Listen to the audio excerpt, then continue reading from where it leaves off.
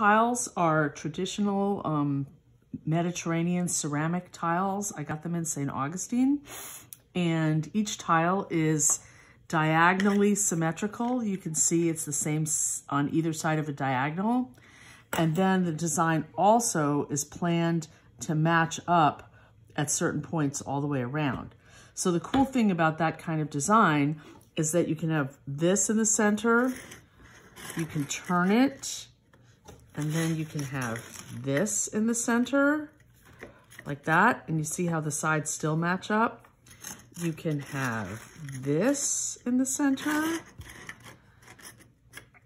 or you can turn it again, and you see then you get this cool shape, and you can have the big floral thing in the center.